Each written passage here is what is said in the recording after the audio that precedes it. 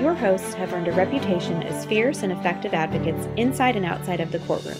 Both partners are experienced trial attorneys who have been board certified in family law by the Texas Board of Legal Specialization.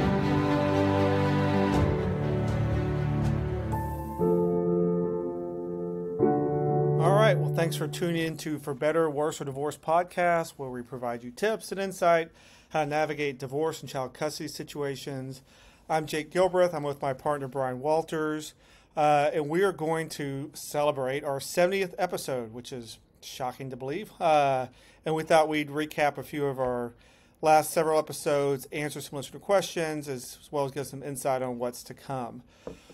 So, let's talk about favorite episodes, actually. And those listening that know us will probably guess which ones are our favorite episodes. But Brian, let's start with you. What's been your favorite episode so far? Well, I guess first of all, before we even do that, talk to me about the podcast. We started this during COVID, didn't we? I think sort of towards the start.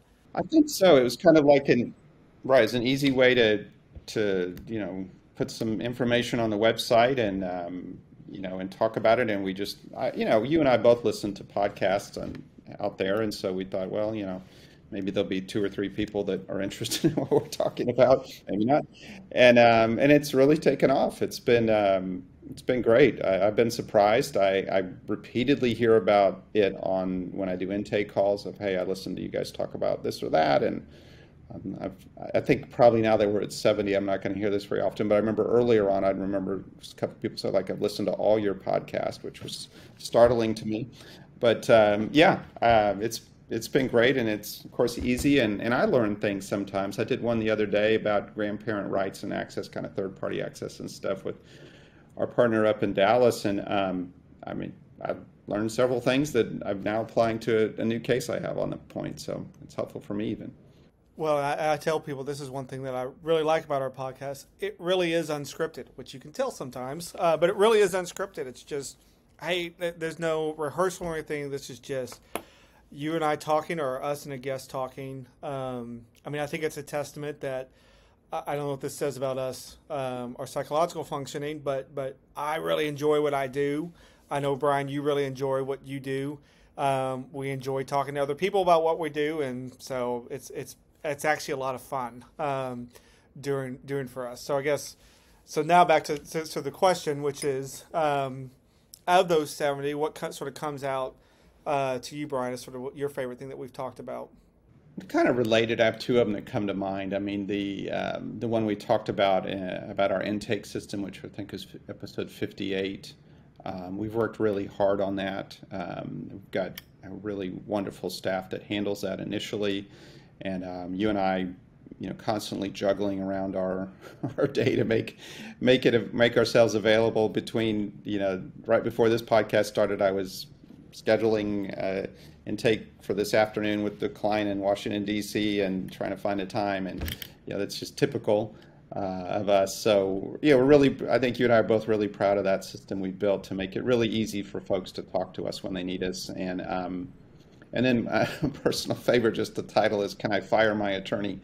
Which I think we meant to apply to another attorney other than us, but I guess it applies to us too. That fortunately doesn't happen very often with us, with our clients. But I don't know, is it a third of our caseload is probably we're the second lawyer where people have said, whoops, I made a mistake in my first hire and I need to upgrade. And I get that all the time when I talk to people. I'm like, well, gosh, they're kind of embarrassed, like, maybe they're upset with their former lawyer, but they're usually just disappointed. And they're like, can I do that? Will the judge think there's something wrong with me? Who's going to, I don't know if I want to break the bad news to them. So we go over all that stuff in there. And that was an interesting one, because I think we also got into some tangents about how bad some of these other lawyers are, which is not surprising, knowing when you look at the surveys of people, Americans' views of lawyers is not real high. So anyway, what about you? What's your favorite one or ones that come to mind? Well, first of all, I love yours. And it also, like you said, it gave us an opportunity to talk about my favorite topic, which is communication. And those who listen to the podcast know somehow, some way I'm going to weave that into probably 70% of the episodes of how bad other people are at communication and how much we stress it. So the communication between the client and the attorney. But I also love those episodes that you said, Brian, so much because I like that we're very open about how we do things, right? We want our clients to know how we do things. We want our peers to know how we do things. We want our competitors to know how we do things. I mean, it's no big secret out there of how much work we've done making the client experience better. Frankly, with the hope that people replicate it, because I think people deserve a better service.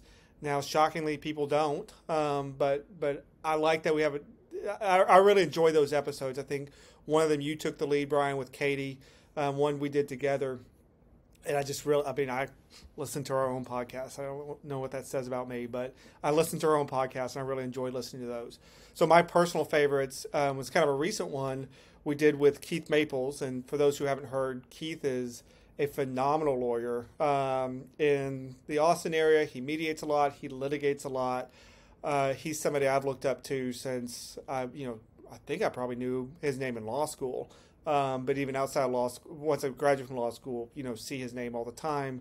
And he's just a great lawyer. And he and I both have a passion for representing families for kids with special needs. He and I are both very open about our own. Both of us have a son that are on the autism spectrum, and we're both very open about that and talk about that. And we did a series on representing families with kids in the special needs, and that meant a lot to me. That Keith did that with me as somebody who I really look up to, and that we were able to get that information out to people. So that's probably what comes to mind as my favorite. And it also says something, I guess, just as an aside, about the community of lawyers that we have.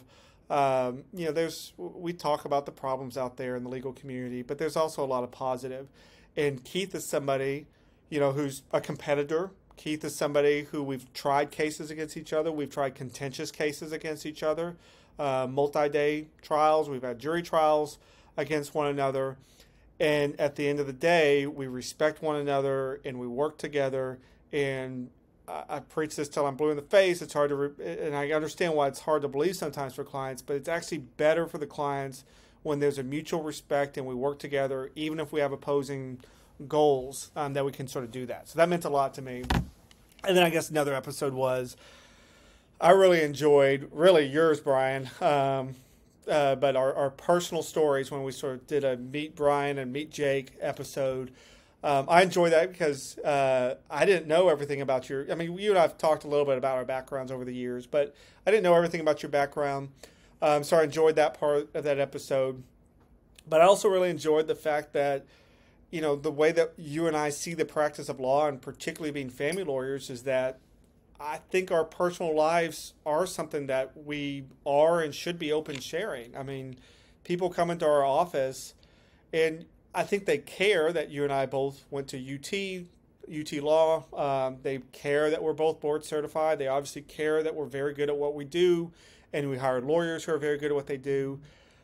But it's also important to remember that we're human. And so many lawyers kind of shield that part of their lives, I think. They're not open, sort of talking about their own personal experiences and where they come from. And that can, our clients are coming to us in a really difficult time, and that can be, I guess, something that really means a lot to our clients if we're opening up about kind of our own personal experience. Everybody's life is different, but just here's where I'm coming from. I talk to people about my own divorce or my own divorce decree.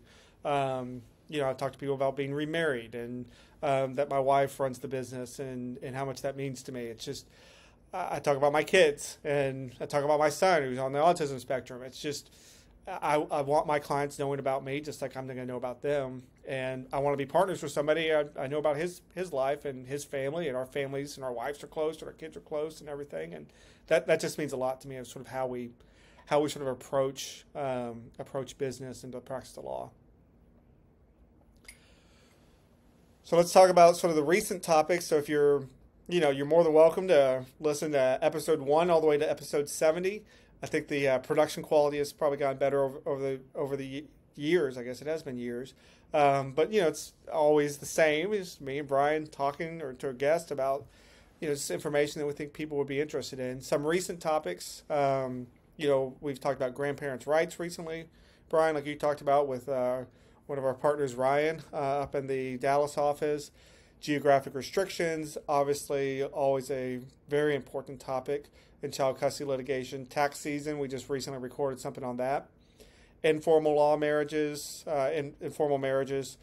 We have a recent episode on that, which you and I really enjoy that because those get litigated a lot and we get hired a lot on those issues. And then, of course, we recently had a series on businesses, shared businesses, how to deal with businesses in a divorce. And so those are all kind of recent episodes of people kind of scrolling, to kind of more current episodes of what we've been talking about lately. But let's talk about some questions that we've gotten from listeners. We want to address that on our 70th episode, and then we'll sort of transition to what's to come on the podcast for those that are interested. So let me just throw some questions at you, Brian. We'll go through those, and then we'll wrap up with plans for the futures. But somebody wrote in and said, my spouse said she wants to file a collaborative divorce. What does that mean? And do you take these types of cases? So there's a question we get pretty commonly, Brian. So tell me about what's your takes when somebody comes in and uses the phrase collaborative Yeah, divorce? absolutely. In fact, I dealt with that twice this weekend on a new case and then on a sort of new case. So there's really two paths you can go down. You can go down the collaborative divorce path. That is a very specific set of rules and processes. It's relatively new in Texas. It didn't even exist when I started practicing.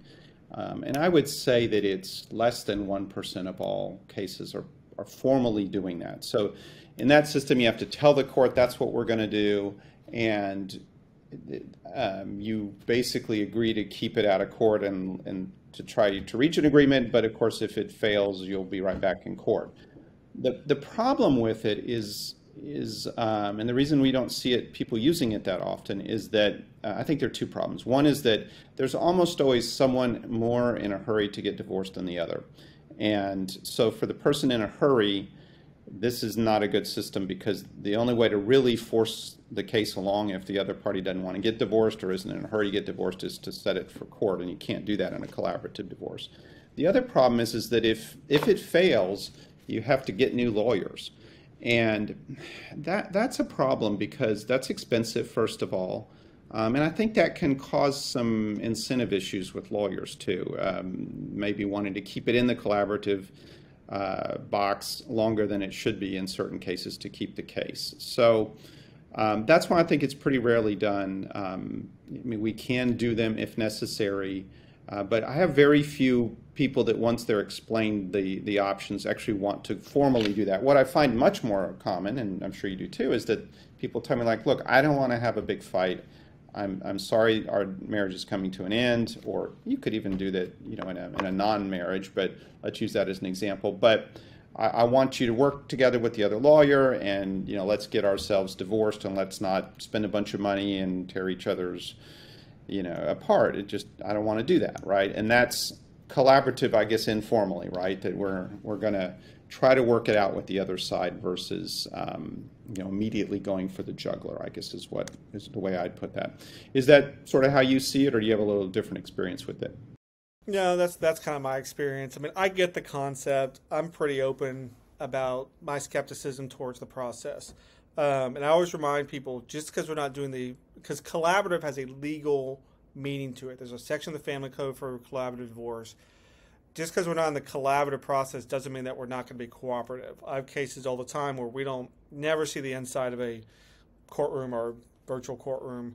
And we kind of proceed logically, but it's not in this collaborative system, because it is a system where, I mean, frankly, I sort of describe it to clients as where we sit around and thinking about what the agenda is going to be for the next meeting, where we determine the schedule for the final meeting. I mean, it's just a lot of, I think, stuff that's not necessary and bogs down the process. And like I said, it causes an incentive to sort of play the system. I mean, if I'm the collaborative system, say I have the wife and the husband said, we want 2 years of your business's tax returns and 3 years of banking statements from your business. Totally normal request. And he goes, no, I'm not going to do that.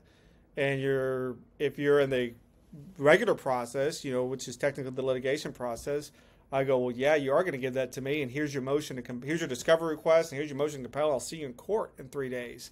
If you're in the collaborative process, it's please give it to me. Pretty please. No, seriously, please give it to me. And then if they won't, you got to bust out and go all the way to the beginning, fire your lawyers. It's just, I get the concept. We could do a whole podcast episode of, I think, problems. But again, it doesn't mean just because you say no to the collaborative process. The main takeaway is just because you're not doing this formal legal process, the collaborative process, that doesn't mean you're going down the courthouse and fighting like cats and dogs. It just means that you're not in that system, which I don't think is a very good system. I get the concept. I don't think it's a very good system. I agree. It reminds me of Austin, Travis County back. I think it was before I started practice. I think it was in the 80s. Where they tried to implement this, I think it was called the Santa Fe system, like Santa Fe, New Mexico, I guess. That's where they did it. And they would basically tried to make the whole litigation system for family law like that. Made it very, very difficult to get into court.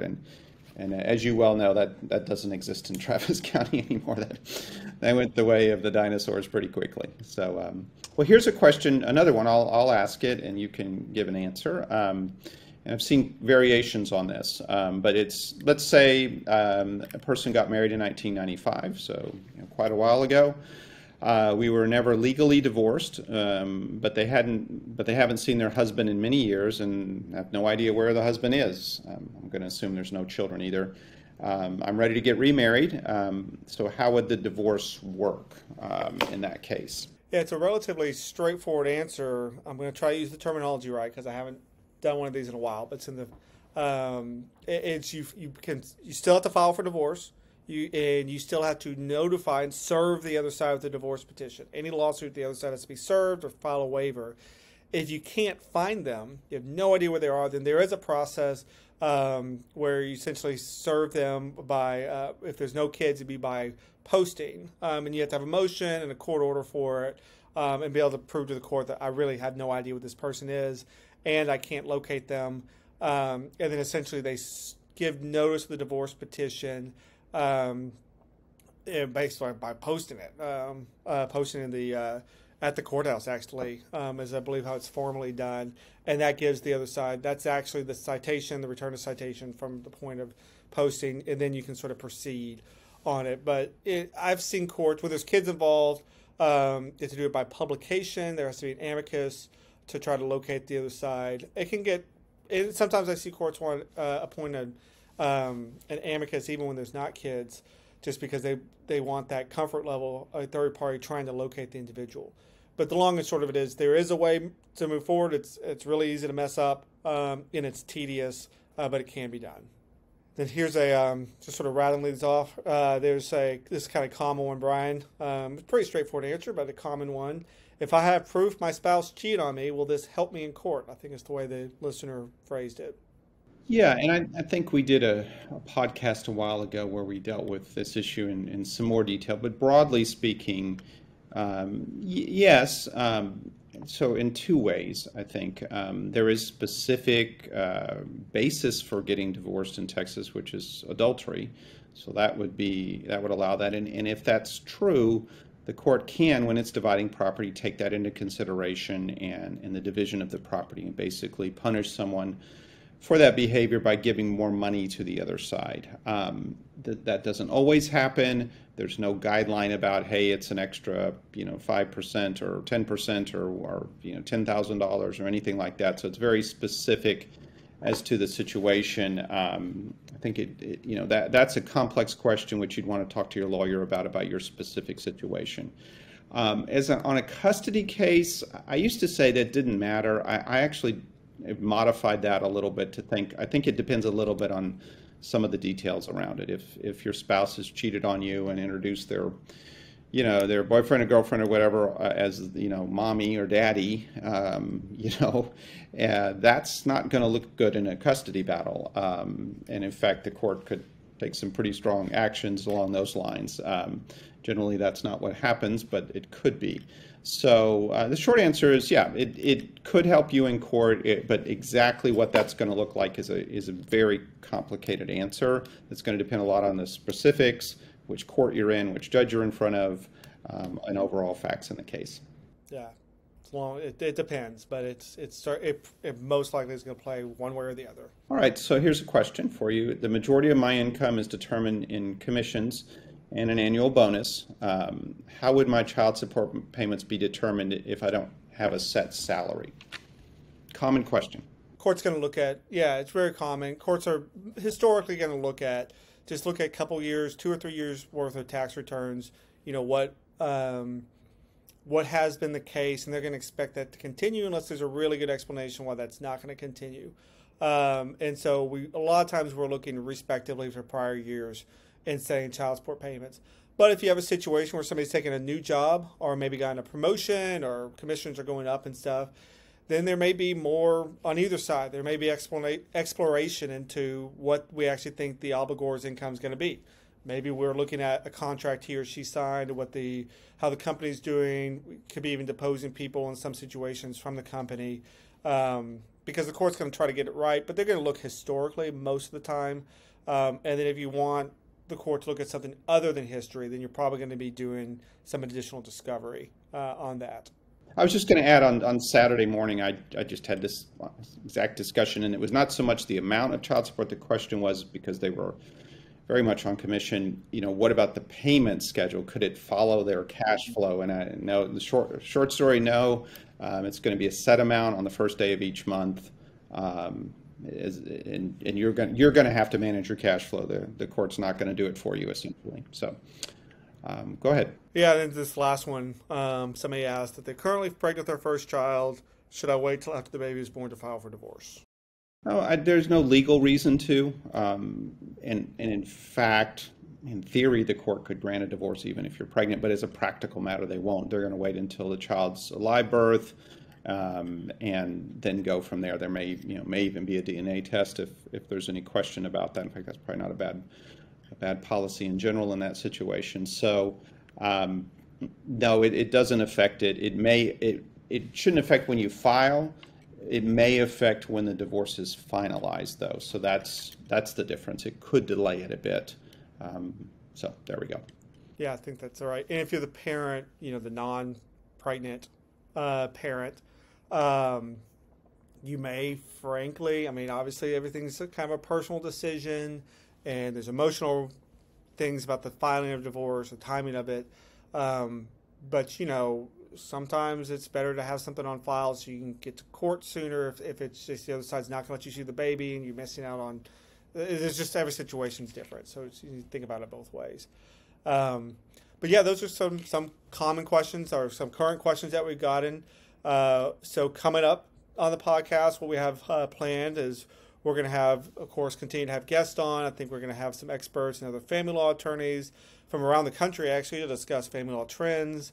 I think we have some immigration issues and interstate issues coming up. I think we're going to do a series on stock, retirements, and investments in a divorce. And, one of our favorite topics is jury trials. We're going to actually do a whole series on jury trials. So that'll be coming up. We're going to continue to do this. We are really, really appreciative of all the support that we've gotten kind of over the years in this podcast. We really enjoy it, so we love hearing when other people enjoy it. So if you like what you've heard today, obviously do us a favor and leave a review. Any feedback, good, negative, in between, it always helps us with the podcast. And so feel free to reach out to us at podcast@waltersgilbreath.com. You can go to our website at waltersgilbreath.com. I've really enjoyed this. And so signing off for this episode, I'm Jake Gilbreath. I'm here with Brian Walters, and thank you all for listening. For information about the topics covered in today's episode and more, you can visit our website at waltersgilbreath.com. Thanks for tuning in to today's episode of For Better, Worse, or Divorce, where we post new episodes every first and third Wednesday. Do you have a topic you want discussed or a question for our hosts? Email us at podcast@waltersgilbreath.com. Thanks for listening. Until next time.